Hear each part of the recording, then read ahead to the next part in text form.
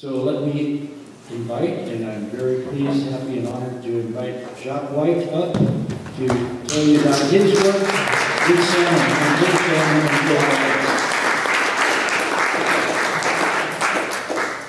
and So I'm really happy to be here. I grew up under a rock in Butt Inlet, and when I dried off, I went to the University of Washington and studied oceanography. I took a job down in Louisiana as a research technician at the very end of the road where the jack-up barges and the shrimp docks are. Then I moved to Maryland and got a doctorate in oceanography, and I worked for about 15 years total as a researcher. But I started to have a crisis of conscience. I started to suffer environmental grief, I guess. And I decided I wanted to do something a little different, so on a lark, I took a job back home here at a place called People for Puget Sound, and I ran a shoreline conservation program there. Then I went to work for the Nature Conservancy, and I could really relate to Dr. Kevorkian's talk because in the same year my dog and my mother passed away, and I changed jobs. And came to work for Long Live the Kings to run the organization as a new challenge. And I'm not quite sure which of those was the more affecting of me, but clearly I treated my dog as more of my animal companion than my pet. So what I'm going to talk about today is we have a program that we're working on with some Canadians. About 150 people are involved in this. We're leading the U.S. side of the team, trying to figure out why salmon and steelhead are dying before they reach the Pacific Ocean. They leave our rivers. As far as we can tell, they're in good shape. They don't make it to the Pacific Ocean, and this has changed over the last 30 years, and we're trying to figure out why. And I'll just go straight to the conclusion so you can track what I'm talking about and see if you think that we're making the case for this. There's 3 different species we're looking at. Steelhead, which are listed under the Endangered Species Act here in Puget Sound. Chinook, which are listed under the Endangered Species Act here in Puget Sound, and as you all know, it's the preferred food for orcas. And Coho, which are not listed, but the population is not thriving here in Puget Sound. The bottom line is that we think for Coho, there's some combination of increased predation and poor food supply that's causing the increased mortality. For Chinook, we think it's the same 2 factors plus perhaps contaminants from our urban estuaries. And for steelhead, we think it's something to do with, certainly predation is the most dominant problem with their marine survival, but also might be impacted by contaminants and diseases that they're picking up in their native rivers. So those are the factors. I'm going to talk about that. At first, I'm going to talk about those salmon in the aggregate here in the Pacific Northwest and what it means to us. I found Gay Bradshaw's talk very interesting in thinking about me as part of the community and not like the community as the place where I'm from. And so I think that all of us are part of the salmon community here in the Salish Sea. And as we think about that, and you think about some of the elements that I'm talking about here in the relationships, you can see how, ask yourself through this talk, how you fit in. But I'm going to ask some questions right now. How many, I'm sure you all care about orcas, and that's why you're here. How many of you care about salmon? How many of you have eaten salmon? How many of you have caught salmon? Okay, so you're part of the salmon community. You're part of the salmon-based ecosystem here in the Pacific Northwest. And as I talk about this now, I generally don't use a whole lot of text in my slides, but this particular presentation, because I'm going to be providing you with information that is not yet published and is also not as familiar to me. I used to be a scientist, but now I only play one on Saturdays. It might be helpful for you in the back to move forward. Now, I'm not going to say you have to, but if you want to, it'll be easier to read, and I've got some more text than usual. So, oh, it helps if you turn this on. Okay, so what is controlling salmon and steelhead productivity in the marine waters of the Salish Sea is the title of my talk. A little bit about how we do our work. We're a 31-year-old organization. We have 3 areas we work in. We advance science, which is what the Salish Sea Marine Survival Project is. We retool management. We're working with NOAA on a steelhead recovery plan for Puget Sound so we can identify what actions and get funding for that for steelhead recovery. We also rebuild populations. So we're actually this is a fish from our Glenwood Springs, and you had that absolutely right. The stream that we grow these Chinook on is this wide, and the fish that come back are this long. And it's really quite remarkable. There are no rivers around there. We have very low stray rates, so this is probably about the most sustainable fish culture that you can find in the Pacific Northwest. We rear them in natural ponds as opposed to tanks. Doesn't mean that hatcheries are all good, but this one is particularly helpful for fisheries and not very harmful in terms of other populations. We also rear steelhead and are rebuilding wild steelhead populations in Hood Canal. We grow beautiful big fish like this and put them back into their native rivers without changing the genetics of the population or the life histories. Why do I do this? I mean, I care about the environment, but I also care about future generations. The two kids in the middle are my next door neighbors. I want to make sure that they can enjoy orcas. I want to make sure that they have salmon that they can go watch going up their native streams. I want to make sure they can eat salmon from here and they can tell stories to their kids about salmon and their relationships to the environment. So I think ultimately this is why we do this. Some context about salmon here. There are 11 different species of salmonids in the Pacific Northwest. Everything from the tiny Pacific mountain whitefish to the mighty Chinook. These are steelhead up here, and these are Coho. So these are the other species that I'll be talking about today. Something about the salmon life history. I'm sure almost everybody in this room knows that salmon spawn in the freshwater, and then they live in the freshwater for a while, and then they go to sea and they come back. And most salmon species die when they reproduce in the freshwater, but steelhead and some of the other trout species actually can spawn and go back to sea and come back multiple times. Steelhead, of all the salmon, steelhead had the most complicated life history. They can stay in fresh water and become a rainbow trout and never go to sea. They can go out into sea for a few weeks or a few months and come back into the freshwater environment like a coastal cutthroat, or they can go out to sea, stay at sea for up to 5 years and return as a great big fish, great big silver fish. So they have a very complicated life history. They can spawn with little tiny rainbow trout. They'll actually sneak into a spawning bed when there's a big steelhead, a couple of big steelhead males, a big steelhead female, eat a couple of eggs, fertilize them, and you win twice. Chinook are the second most complicated. Chinook have 14 different life histories. Some of them stay in the river and are there for a year, more like a coho. Some of them go right to sea as little tiny fry. And so there are a number of life histories that have adapted to different conditions in the marine and the freshwater environment. And these different life histories allow them to succeed. One of the things that we have done over time to our Chinook populations is narrow that diversity. And I'll talk a little bit about that, and that'll come up later as having impact. So what does salmon need? I think we all know that salmon need healthy rivers, and there are a number. They need different kinds of habitats in river, places to spawn, places to rear, places to rest when they're migrating up or out of the river. But generally, they need cold water, they need clean water. Generally, we understand that because we can see the salmon when they're in the river. But they also need healthy estuaries, particularly chum and Chinook. They need healthy nearshore environments with seagrass beds, kelp beds, invertebrates for them to eat, and they also need a healthy ocean. Chinook can spend up to 3/4 of their life in the open ocean. So a really large June hog Chinook will have reared in the Pacific Ocean for up to 5, maybe 7 years before it returns back to its native river. So that's a long time.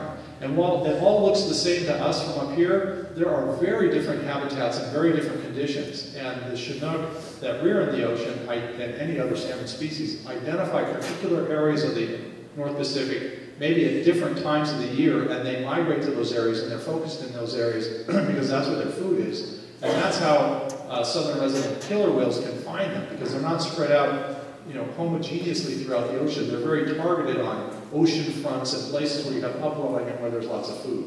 So it isn't a mystery, but we need to understand those and what we're doing to those environments as we change the environment ourselves. So why are salmon important? Well, recently passed away, Billy Frank was a tribal leader, both here in the Pacific Northwest for fisheries rights and internationally for Aboriginal rights for people. he identified that this is an ecosystem and a community of which we are a part, and in order for us to have healthy salmon, in order for us all to be healthy, we have to have an environment that can maintain healthy salmon populations. I think this is something that we're all familiar about and why we're here. Chinook salmon are the primary food resource for our southern resident killer whales. And Long Live the Kings has a dual mission. We're focused on recovering wild salmon and steelhead and supporting sustainable fishing. And I think from day one, Howard alluded to this, we consider this to be sustainable fishing. Yes. Salmon also support our terrestrial ecosystems. Large animals like bears, eagles, but also insects salmon is a really important food source for insects in our watersheds. And I think maybe many of you are also aware that much of the large trees or the vegetation that are in our Pacific coastal forests have a tremendous amount of their nitrogen that's derived from the ocean that is brought back by salmon. A 50-pound Chinook carcass that comes up and lands in the watershed and is then fed upon and distributed by animals, insects, and birds around the watershed becomes a great nutrient source for these. And you can see in a place like the Elwha River, way up in the watershed, enormous trees that are growing right by the river that have been fed by those giant Chinook that return and other species of salmon that get up in the basin. Salmon have been a cultural and important food item for native peoples here for generations. In fact, salmon was such an important resource to them when they negotiated with the U.S. for status as sovereign nations. They didn't care about the land, but they cared about having access to hunt and gather and fish in their usual and accustomed areas, and that is a key foundation of the relationship between our government and the native governments. There are something like 26 treaty tribes that have fishing rights in Washington State. 20 of those are in western Washington. Recreational fishing has a long history. This is a 16th century Dutch woodcut. In the Pacific Northwest here, we have had people come from far away to fish and to use this resource. This is, in case you don't know, this is Lauren Jackson, the former basketball player for the Seattle Storm, out fishing in Puget Sound. There is a huge economy that is built around recreational fishing.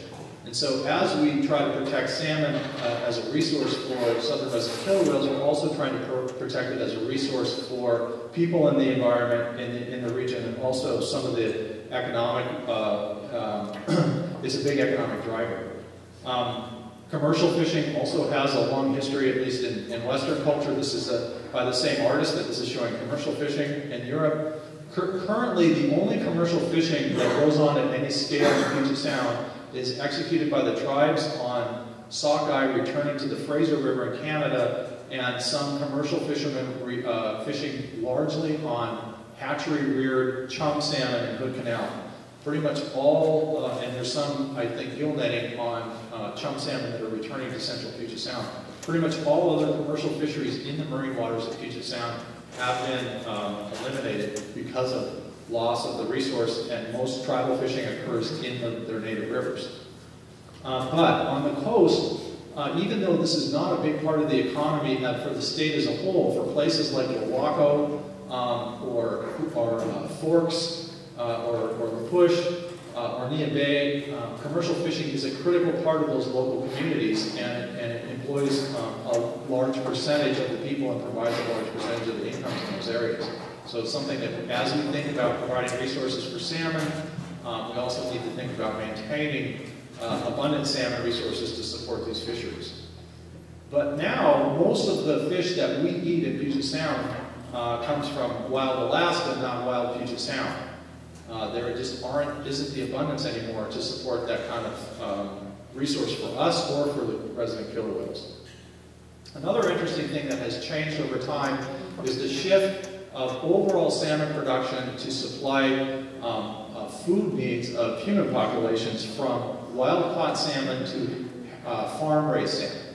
So you can see right around 2000, farm-raised salmon eclipsed wild-caught salmon as the dominant food resource. Now this is going to have some problems because the way we run our salmon farms in open net pens in the marine environment can impact our wild salmon populations. And they certainly don't provide a resource for killer whales because they go straight from the pen to the market and they're not in the environment and shared with other animals.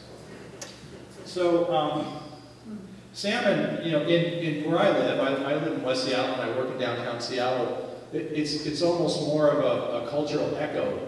We still identify with salmon, we still identify as salmon people, but it doesn't drive the core of our economic activity. But people still care about salmon deeply, and one of the things that we try to do at Home of the Kings is to maintain it as a core element of our culture. So how are salmon doing? Well, again, Billy Frank was really concerned about the plight of salmon, and he felt strongly that without salmon, the fishing rights weren't worth anything. And so maintaining those populations were critically important to the health of that element of the native culture here. So salmon used to be really plentiful, and when Europeans first arrived here and Americans first moved to the West Coast, they exploited it heavily. This is 30 million fish caught in Puget Sound, Washington. And you can see those are quite large. So what's happened? I was noting when I was looking at the graph that Howard put up that 1984 is about the time when the population of orcas started to really go up. And I think the period from about 1984 to the early 1990s was the most rapid growth rate that we had of orcas. And you can see that the harvest at that time was really quite high. And salmon were really quite abundant. So this is the total abundance. I'm sorry, this is the harvest. This is the total abundance. So when these Chinook salmon populations in the Salish Sea combined for Puget Sound and the Strait of Georgia were very high, that's the time that coincided with the highest growth rates of our southern resident killer whales. When you look at where we are now, you know, we're at least half of the numbers of salmon returning to our rivers to spawn. So there's been a steady decline. When you look at harvest for that same period of time, you can see that fisheries managers really dialed back on harvest over the period of time that those salmon populations were declining. To the point where when Chinook were listed in 1999, harvest rates were 1/3 of what they were in 1984. So this is when people claim that the only problem that we have with salmon recovery is harvest, I have a hard time with that. I think that our fisheries managers are doing a generally good job of dialing back harvest, focusing that harvest on hatchery fish to the best of their ability, and trying to allow escapement for wild fish. It's not perfect, but it's pretty good. So that if you look at if you take the harvest out of that and look at just the escapement, even though we've dialed harvest back by 3 times, we're not getting, or you know, by a factor of 70%, we're not getting the kinds of returns or response in returns that we would hope. So that's just one factor to consider. Another factor that I think is critically important, and I guess the other thing I want to say about this is something else must be going on besides harvest. And something changed between the mid-1980s and now that is not allowing these populations to rebound. So another thing that happened is that our fish used to be really big. Pretty much across the board, our salmon were double the size that they are now. Pick any species, and you can say they're double. This is particularly true for Chinook, which had the longest potential ocean residency and the largest potential body size. It's very rare that you see a Chinook 40 pounds or more any longer. And those used to be, if not common, certainly not rare. And so one of the things that has happened during the same period of time is that the numbers of early returning Chinook used to be about half the population in the mid-1970s, and now today they're only about 10%. So we have really flipped the diversity in our population from a mix of early returning and late returning fish to almost all late returning fish. And this might represent a couple of things. The early returning fish tend to be in higher in the watersheds in places like the upper Elwha, in places like the upper Upper Skagit to the Stewardal River, places like the Upper Puyallup River. And these areas are hard to access because of dams, fish, ocean harvest that is occurring, recurring on each year's population, maybe reducing the chances of those larger, older fish getting back to spawn compared to a younger fish that's smaller. And then lastly, hatchery production is really, really focused on these late returning fish. And those may be starting to dominate. So one of the things I'm going to talk about later is the potential response to poor marine survival is affecting this. So we saw that you reduce harvest and you're not getting a response in terms of productivity. What could be going on? And one of the things we found in an international salmon conference that was held in 2010 is that everybody noted that marine survival of some of these key species had dropped off and had been low for about 30 years. So what this graph shows, I'll orient you because there's really quite a bit going on here. This is marine survival as a percent, and what that means is the numbers of adults that return to a river mouth divided by the number of smolts that left that river the year that they were spawned. So it's the number of adults that return 2, 3, 4, 5 years later, divided by the number of smolts that went out the year that they were, and we know which year they came back because we can look at their ear bones and count what year they're from. And along the x-axis, it starts in 1974 and ends in 2010. So what you have is percent marine survival. The blue line is Puget Sound. The red line is the Strait of Georgia, and the green lines are combined all coastal rivers, including the Columbia. So what you can see is that for Chinook, Coho, and steelhead in Puget Sound and the Strait of Georgia, somewhere around the mid to late 1980s to the early 1990s, marine survival fell off and never recovered. What you can see for the ocean rivers is that it went up and down, probably fluctuating with ocean conditions and the amount of food in the ocean based on the immediate climate. But there was no real trend except for steelhead, which went down but then recovered to some degree. So what this tells us is that there's something different about the Salish Sea compared to the ocean, and there's something bad going on with the marine survival of these three species in the Salish Sea. So this seemed to be a problem, and we said Along with the Kings has had some expertise in putting together large technical efforts to look at how hatcheries are run and to try to reform those to be more compatible with wild fish recovery. So we took that facilitation expertise and we tried to put together a team in the U.S. to address this issue. It turns out that our friends at the Pacific Salmon Foundation in Canada have already done the same thing. They recognize this as a problem. They put together a proposal. They couldn't get it funded. So we started to think, we threw our resources together and said, let's think about this as a research topic because it has really important management outcomes.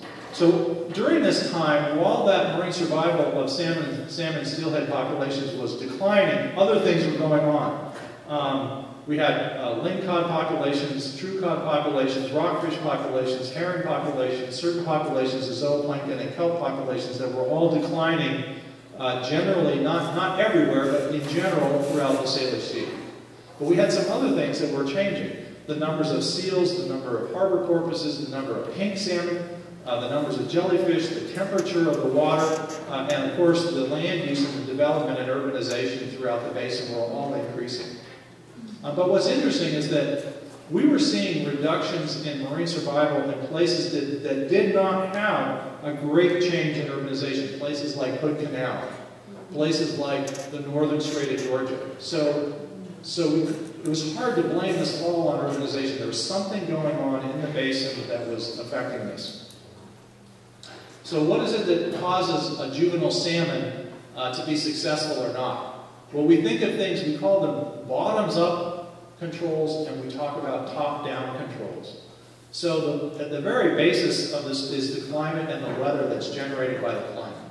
So we have annual cycles in climate that change the weather. We have multi-year cycles like El Nino that cause changes in the weather, and we have multi-decade changes in the weather caused by something called the Pacific Decadal Oscillation and other oscillations.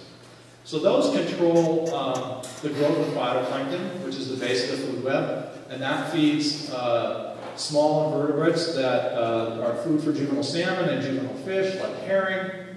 But there's also things that can basically kill the fish outright, that we call those top-down controls. Disease is one of those, toxic chemicals is another one, and of course predators. So if we figured if we were going to evaluate the marine survival of all these species, we had to take all of these things into consideration. And it makes for quite a complicated picture.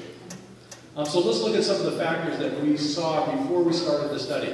So this is, I love this graph. This is at a place called Race Rocks, which is on the southeast corner of Vancouver Island. And this shows the temperature record from 1920 to 2012 every month in the surface water. And what you see here is a pattern of shifting between colder and warmer surface water temperature. And you can see that it looks like, you know, in the 30s to 40s it was a little bit hot. From the 40s to the 60s it was generally cooler, and then there's a little burst of hot weather, and then from what we now think of in our management memory as the good old days, from about 1965 until about 1985, it was generally cold. And then something happened where it looks like somebody flipped the switch, and from about 1985 until now, it's been hotter than the previous 40 or 50 years. So this is it, right? And that controls what kind of food we're going to see for the juvenile salmon. Turns out Chinook really like crab larvae, at least now.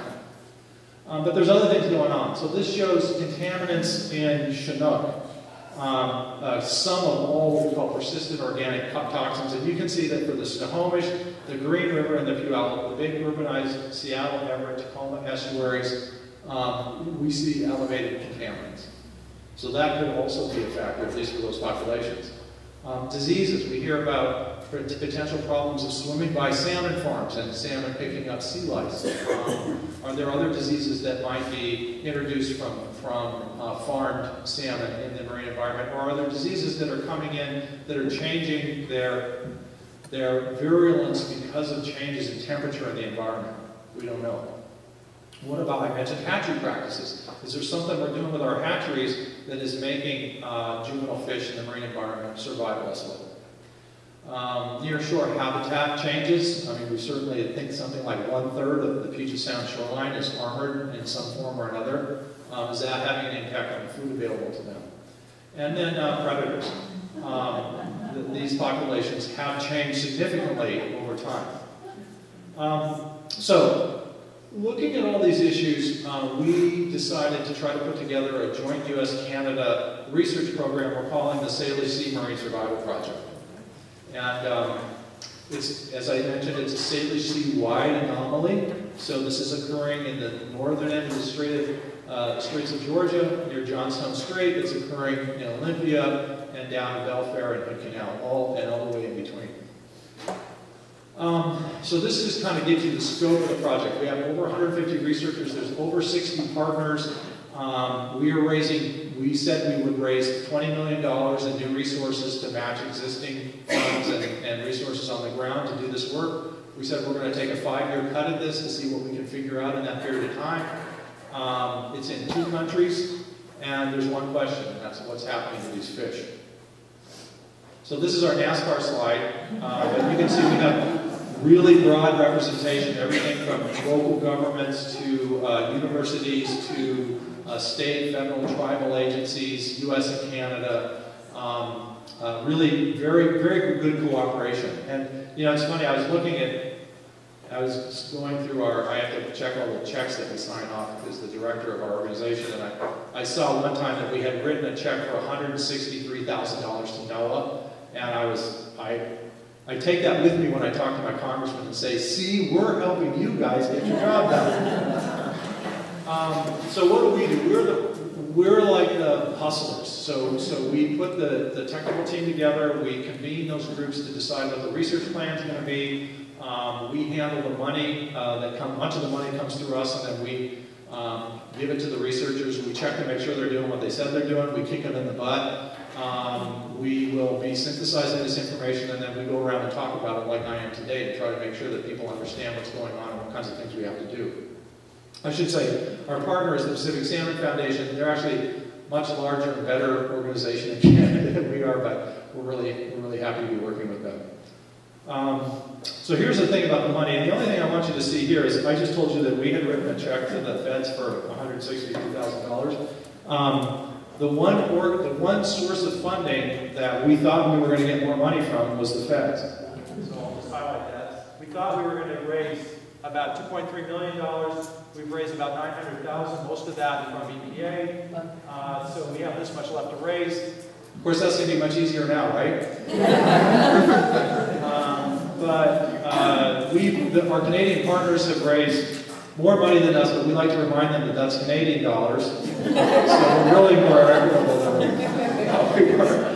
And we're working hard. So we're right in the middle of our third year of 4 years of research. We're right at the beginning, really, of the field season of our third year of research. And so we will be in the water in 17 and 18, and then we'll be riding between 18 and 19 and trying to write this up. So this is just numbers of studies completed. We're only promising 15 manuscripts. I'm sure more will come out, but that's all we would take credit for trying to drive out the door. Scientists are notoriously slow to publish, some of them. Some of them we already have 5 papers out, though. That's only after 2.5 years of research. So again, I talked about bottom-up, the framework for the research. We're looking at what is controlling the food resources and the food abundance for them, and is that important? And then looking at some top-down factors, and then to put it all together, we've hired some modelers to take this information and synthesize this and try to tell us how much of what factor is important. What part of the community? Now this is where, if you're taping this, everything that comes after here is most of what comes after this is not published, so I'd ask you not to disseminate this. And this, I was asked by the project manager to put this ominous looking slide in here.